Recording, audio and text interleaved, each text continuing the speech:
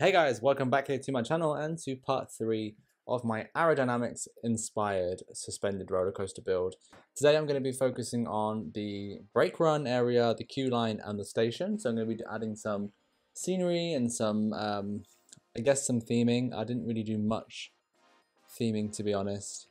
I definitely went for more of like a generic type of Six Flags style theme because I don't have a name for this coaster yet or an idea. I just kind of have big bad wolf in my head the whole time from Busch Gardens, and really wanted to kind of emulate that in some sort of way. I'm going to change the colors ever so slightly of these roof tiles that I've just used, but for now they're just got this purpley blue color in them, but I will slightly change that. I wanted to do kind of like a gothic-y style station building with a and it has like a touch of kind of alpine in there as well. So do with that as you will. I'm just kind of, honestly, there's no plan for this. I was just building, and the best thing to do when building a station is to try and avoid it being a square or a rectangle. So I've added this tower, which will be a clock tower. I've added like is it called a gable when the roof comes out at the top? I've added one of those in there. The exit path as well is going to come down through the clock tower there, and that just adds more dimension and stuff to the building to make it a little bit more interesting to look at.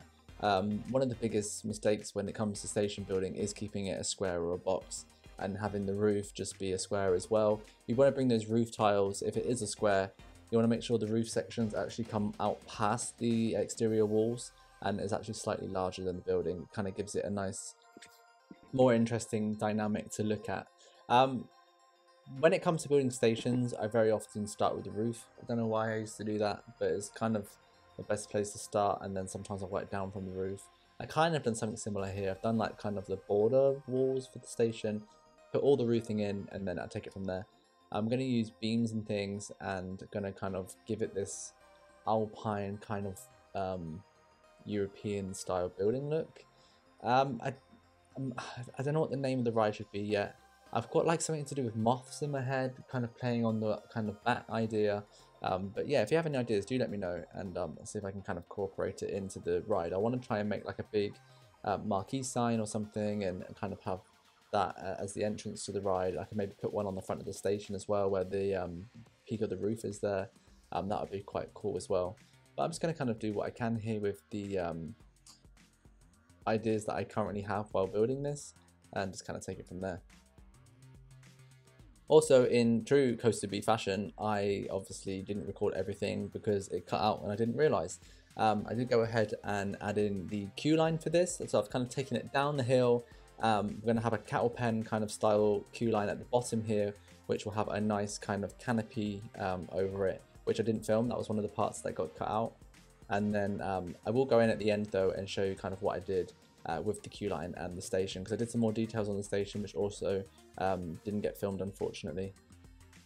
I'm actually using some vanilla pieces here. I try and use vanilla pieces when I can, if they are usable for what I'm trying to do, and very often I do use quite a lot of mods, as you know from my previous builds. I'm not shy to use them. I do have actually maybe too many installed, and I tend to kind of use the same 5 or 6 different kind of mod sets. So I could actually maybe uninstall some, but yeah, I like using the vanilla rocks. I like using those pieces from the DLC there. They were quite cool. I have used some textured walls here, which is a mod. I like those because they do add some more texture to the walls, hence the name. So that's cool. Yeah, I just wanted to do some rocks as well though, just because kind of want to. It looks a bit random with it just being this piece of queue line with this brick wall around it. And I thought adding some rocks up the side, it adds a little bit of landscaping, and I can put more kind of plants and different shrubs and stuff around it as well, kind of make it look a little bit more organic. And I believe now actually going to start doing the transfer. No, that's a lie. The brake run. I've done the transfer track already. I'm using a picture of Vortex from Canada's Wonderland for this one, and just kind of trying to recreate kind of what I'm seeing in the picture. The brake runs for these coasters are really large. They're very wide, obviously, because the trains do come in swinging, which is really cool. It's something I like to see. And actually, in real life, the structure actually do kind of shake and sway when the trains come into the brake run, which is quite cool to see. So yeah, I'm using the poles from parkitect. They're fantastic for this because you could just use one pole and kind of plus or minus the size of it. They're resizable, which is perfect. And I don't have to use tiny little pieces and stack them, so it's quite nice. I can just use maybe 2 pieces maximum per support. I'm gonna use these for the entire supporting, I think, of the whole coaster. I think that'll work out really well. These coasters generally have very thick supports and then an I-beam kind of cross beam coming out to support the track. So I'm going to do that. I'm just going to find a way to make it look a little bit more realistic, adding flanges and footers and that kind of thing. And yeah, it should all come together nicely. So that's the structure for the brake run. And of course, it is right on top of that queue line area. So I decided to kind of do, before I do something elaborate on top of the queue line, I've decided to do the brake run structure first, just so that I can kind of see where it sits, and then I can go in and do the structure underneath it. I don't want the brake run to kind of overshadow the queue line, kind of what I wanted to do with it. So I will get onto that just after I finish doing like the catwalk details. I will need to add in some more like cross beams and things on the supports, the rails as well on the side and all that kind of stuff. So I will get to that just very shortly. So I'm just going to add in now some flooring and some handrails and coaster nets and that kind of stuff to the brake run. I'm going to extend those I-beams out a little bit further as well, so they look a bit more natural. But yeah, I've been really enjoying doing this little build. It's been like a little project that I can kind of come back to here and now. I'm not kind of spending every day on it. I'm just kind of doing it when I feel like it, which is quite nice. And then I can make a video about it as well when I do that. And I've been thinking about maybe what else I could build. I recently went to Plopsaland Japan and I rode the Ride to Happiness. So maybe I could do something similar to that coaster, which was absolutely fantastic. One of the best coasters in the world, I think. It definitely lived up to the hype. I'm so glad I got to ride it a few times on that day. And it was really fantastic. And I'm kind of inspired by that now to maybe try and do something similar with like a similar theming. I absolutely love the theme to it. The kind of steampunk-esque style it had. The trains looked amazing. The station was incredible. I loved that kind of, I don't know, it was really like just really different and original, and I really loved it. So it'd be nice to do something similar to that in the game with the spinning coaster, because there is one in the game. So that would be quite nice. So I'm going to think about maybe doing something like that after this one, maybe, if you guys would be interested. Can't promise anything, of course, but yeah. I'm just adding in now some more beams and things just to kind of connect up the supports to make them look a bit more realistic and look like they actually function. And yeah, so I'm just using these smaller I-beams because I made them smaller than the actual grid. I have to kind of overlap several pieces here to make it look like one long beam. I should do that on both sides.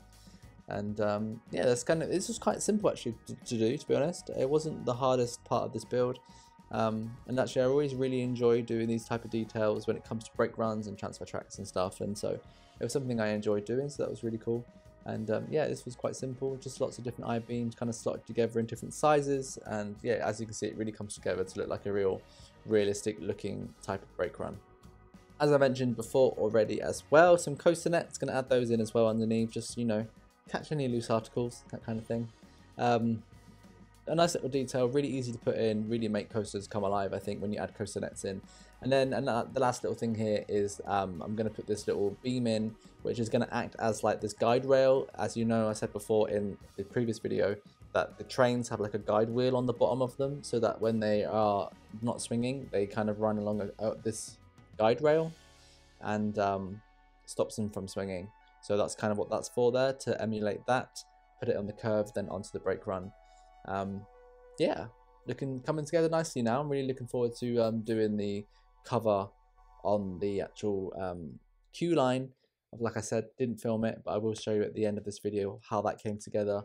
But yeah, this is getting quite exciting now. I'm going to kind of maybe add a flat ride in and kind of tie the whole area together as if it looks like a section of a park, and focus on some of the custom supports maybe in the next video, and get some of that stuff done. And then I just need to add some landscaping in, add a name to the ride like I've already said, and do the second lift hill, which is on the diagonal, so that will be a nice little challenge. And yeah, then it will basically be kind of done, I think. But yeah, it's been a nice little project. I've really enjoyed it, like I said. and I hope you guys have too. If you have enjoyed it, please give me a thumbs up. I really do appreciate it. Now I'm going to go in and add some footers onto those supports. These always make a coaster come together when you're building one. Just adding these simple little footers. Even if you don't have the mod, you could just use a square from the shapes, from the structures in the vanilla section, and just stick them on the bottom of the supports. It just makes it look so much better. So now that's done, I'm going to grab a support killer and just get rid of those unwanted auto-generated supports which come in-game when you build a coaster.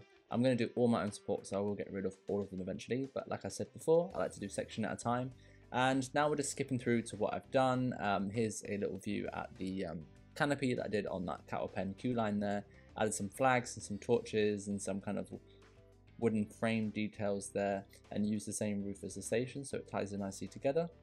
And then we got the steps coming up there to the actual station here, which I added some more detail on as well. We got some lanterns, flags, put a clock on there, and then I just kind of ever so slightly changed the colors of it and added some more kind of wooden beams and diagonal beams and stuff. And the back here as well is also looking quite cool, how I've done that. So yeah, it's all coming together nicely. Sorry that I couldn't show you the whole kind of process of me building that on camera. Like I said, it did cut out, I didn't realize, so that's my bad. But I look forward to kind of building some more and sharing with you what I've done. But yeah, that's the build so far. I hope you're enjoying it. If you are, please give me a thumbs up, and also consider subscribing to my channel if you want some more content. I will try and upload when I feel like it. I'm not going to time pressure myself to do them once a week, but maybe I do once a week, maybe I don't. But it's really cool if you guys stick around and watch these videos anyway, because I really do appreciate it. And yeah, thanks for watching, and I'll see you next time for another video. Bye.